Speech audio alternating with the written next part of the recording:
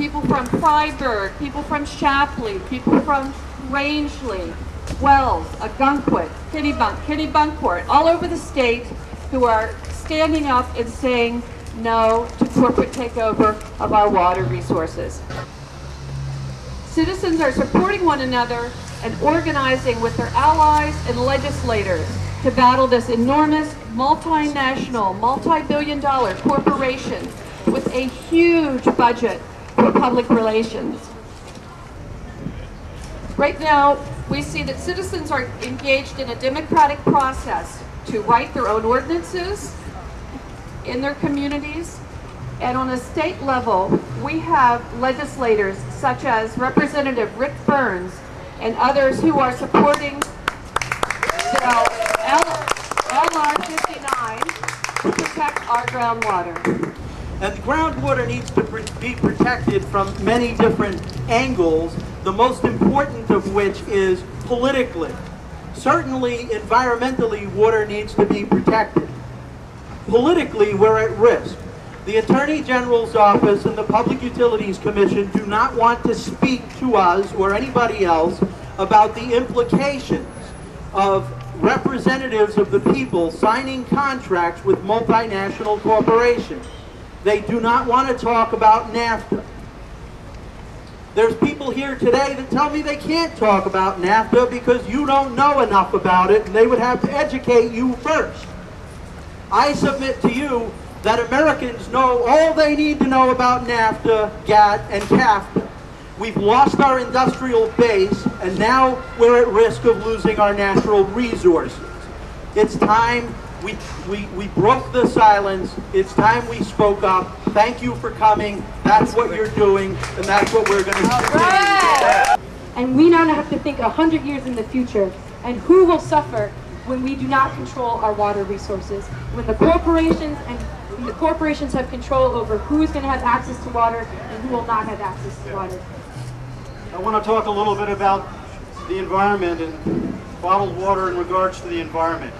You've all heard Nestle's ads and their big dollars they're spending on a campaign trying to convince us that they care about the environment, that they're taking care of the environment, that they care about resources and natural resources. Well, listen to public radio, look into some of the newspapers. They are mounting a very expensive campaign to try to convince the people of Maine that they are environmental stewards. But wait. See that? See that bottle? Poland Springs? That's filled with the amount of oil that's necessary to make one of these bottles. And over 40 billion plastic bottles are made a year. The water industry puts 2.5 metric tons of carbon dioxide into the air. They use 17 million gallons of oil every year. If you go out to the eastern Pacific, there's a place called the Pacific Patch. 500,000 square miles of plastic bottles bobbing up and down because it's a landfill. One of these bottles takes 1,100 years to degrade in a landfill. Now tell me that this company producing these plastic bottles, which have several chemicals in them which are endocrine disruptors and probable causes of cancer, are environmentally friendly. Tell me they're environmentally friendly. No. They're running the biggest greenwash campaign we've seen in Maine in a long, long time. And their average, they told us that they were going to hire 200 people. You know how many they have? 40. This is not a friendly, ecologically concerned corporation. And Mainers need to protect their natural resources and stand up against it. I am one who presented the Please Stop Now moratorium, which hopefully we will vote on this Saturday. And if we pass our moratorium, we will have 180 days to get that ordinance established, which will stop them. I hope we'll stop them cold. We can say no to Nestle. Other people have, and the people in Shapley really believe that we can do it too.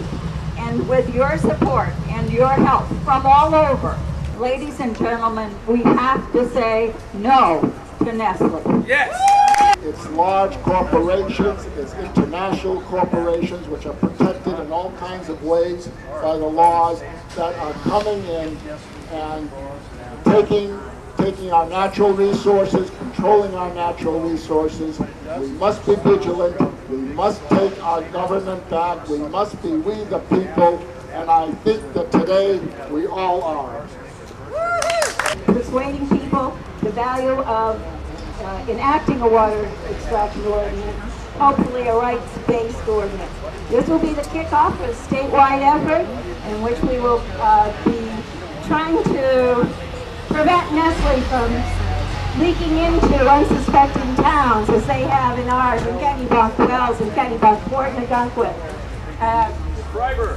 and Freiburg, and Hollis. And please, please remember, we the people must decide who will control our water and who will be the stewards of our water for future generations. Thank you, everybody.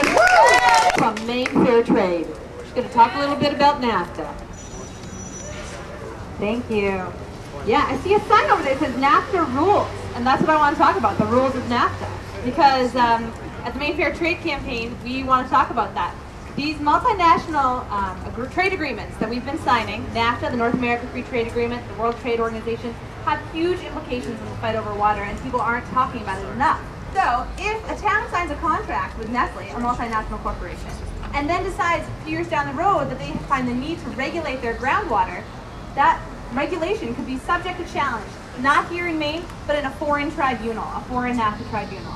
If we want to have decision-making power over our water, we have to be very aware of what these rules are in these international trade agreements. So we want to work proactively to change the laws and change this trade policy so that we can keep local control over our natural resources here. Portland is a take back the tap city. Yeah! Portland is proud of their tap water. So Nestle is really, or almost really, siphoning millions of gallons of water into little plastic bottles and trucking it across the country to sell hundreds of thousands of times the cost of tap water. The current battle in Maine is just one part of national endeavor to fight corporate efforts to bottle water from local supplies. And I want to thank everybody for coming out today. And I want to thank those of you who couldn't make it out there. And also to thank our coalition partners all across the country who are watching very closely what happens here in Maine. And we are going to succeed. Thank you very much. Please pick up some literature here at our lit table. And please, please remember, we the people must decide who will control our water and who will be the stewards of our water for future generations. Thank you, everybody.